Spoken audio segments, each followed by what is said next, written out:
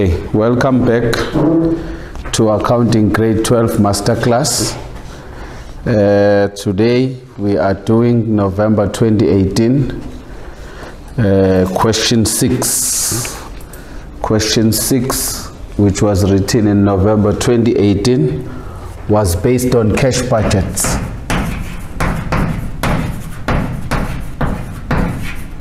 It was based on cash budget. We always advise our students that you need to have a question paper in front of you for you to be able to follow the lesson. The question paper that we need is a November 2018 question paper, and this is question 6 based on a cash budget.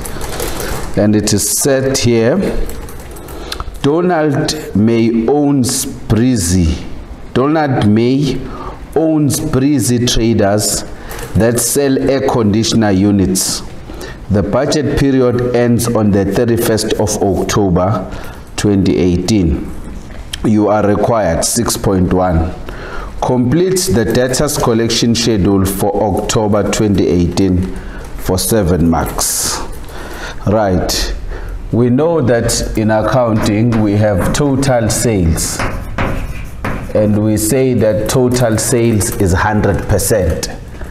Total sales, when the business is selling, you will then have total sales. Total sales is 100%, and then out of the total sales we have cash sales and what? And credit sales. The total sales are divided into 2 for most businesses. Very few businesses only sell for cash. For most businesses, from the total sales, you have your cash sales and what? And your credit sales. If your cash sales, for example, like here in this activity, the cash sales under information, we are told that cash sales comprises 60% of the total sale. So our cash sales here is 60% of the total sales, which then makes it clear that therefore the 40% is credit sales. Our credit sales is 40%. Total sales is 100%, and according to information A, we are told that the cash sales is 60%, which then suggests that our credit sales is 40%. So when you are doing a budget, it's very easy to budget for the cash sales, because the cash sales, they just go straight to the cash budget, because it is when you are selling and you receive cash same time. But the challenge is with the credit sales. When you are selling goods on credit, you do not receive cash at the same time. So therefore, for us to be able to budget for the credit sales, it is important for a business that you need to do a debtors collection schedule based on the past experiences as to how has the business been collecting from the debtors. If you look at information B, we are told there that debtors pays as follows. Debtors pays as follows. We have 20% in the month of sale. 20% in the month of sale to receive 5% discount. There is 5% discount. 20% in the month of sale is collected from the debtors, and then you have 55%, and after 55% you have 22%. That's the first collection, this is the second collection, and this is the third collection.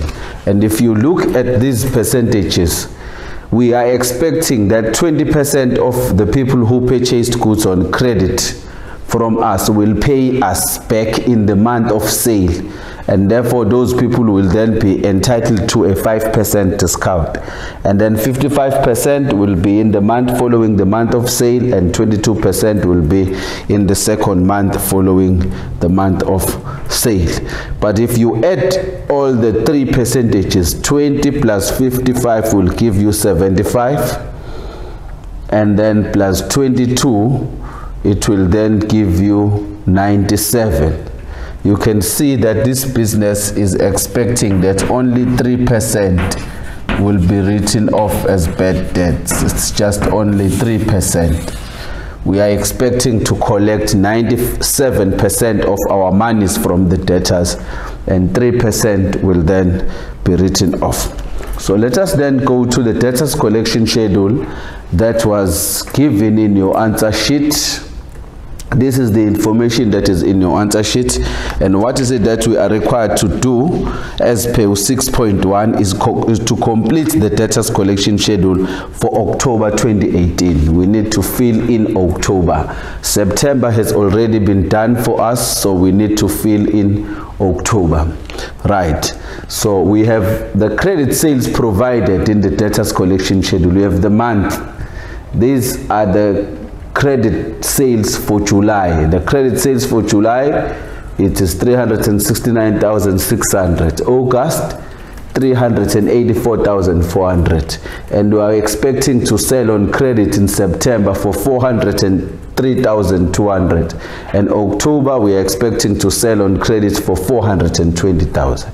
So let us now look at the collection according to the percentages we have been given there in information B.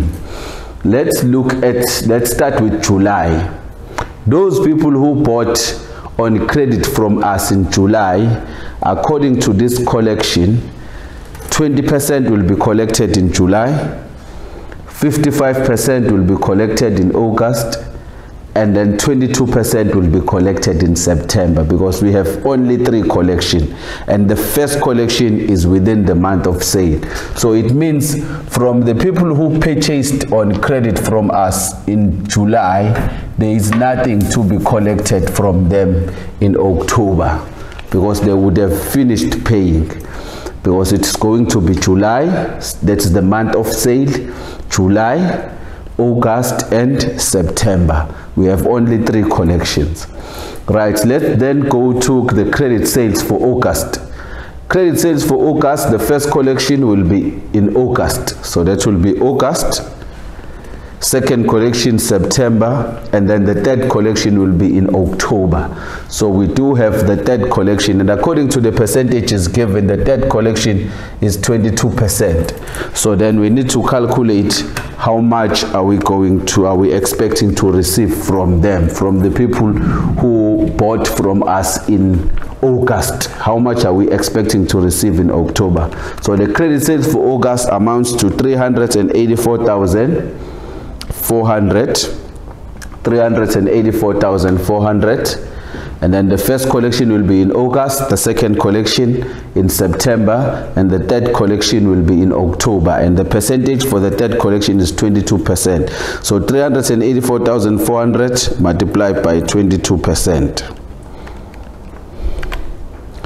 That will be 84,568. 84,568. We are expecting to receive 84,568 from the people who purchased on credit from us during the month of August. We are expecting to receive 84,568 in October. Right, let us then go to September credit sales. The first collection for September credit sales will be in September, that will be 20%, and the second collection will then be in October, and then the last collection will be in November. So in October, it is the second collection. So let's go to the credit sales. The credit sales is 403,000 for September, 403,200. The credit sales is 403,200.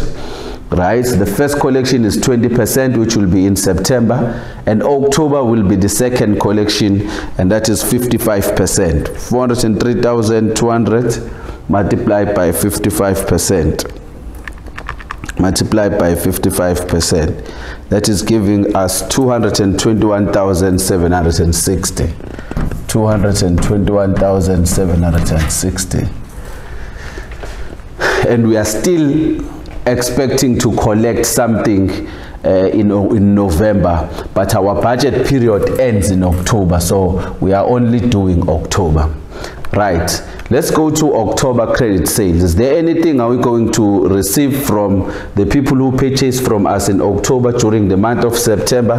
The answer is no. There is nothing we are going to get from them, because they had not yet purchased from us. They purchased from us in October. So the first collection will then be in October. So the first collection will be in October, and according to this, the first collection is 20% in the month of sale, and therefore those debtors will be entitled to a 5% discount. So let us then calculate the first collection. 420,000 credit sales for October, and then multiply by 20%.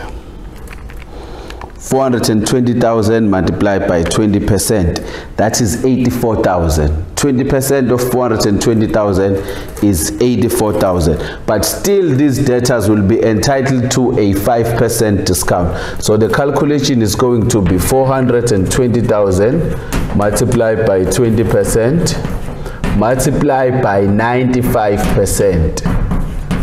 That's the discount. The discount is 5%, so we are not going to get 100% of the 84,000. We are going to get only 95% because of the 5% discount. So it's 420,000 multiplied by 20% multiplied by 95%. Multiplied by 95% equals to 79,800. So this is 79,800. So now lastly, we have to work on the total. We have to work on the total. It's going to be 84,568 plus 221,760 plus 79,800. That's 79,800. So the total amount that we are expecting to receive in October is 386,128. 386,128. That is will be the collection from debtors for October, and this collection from debtors will then be transferred to our cash budget, and we will know that in the month of October we are expecting to collect from the debtors a total amount of 386,128. So that is the debtors collection schedule. What is important for learners to understand when they are doing the debtors collection schedule, they must be very clear as to how are we collecting from the debtors, and the most important thing is when do we start collecting from them. For example, other transaction will say the first collection is 20% in the month following the month of sale. So it means if a debtor has purchased from us in August, the first collection will be in September. So, but this one, it says 20% in the month of sale. It means when the credit sales for October, we will have the first collection in October because 20% is in the month of sale.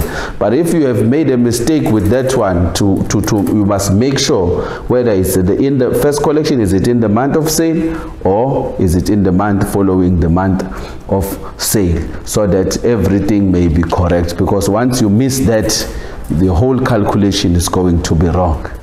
So this is the debtors collection schedule.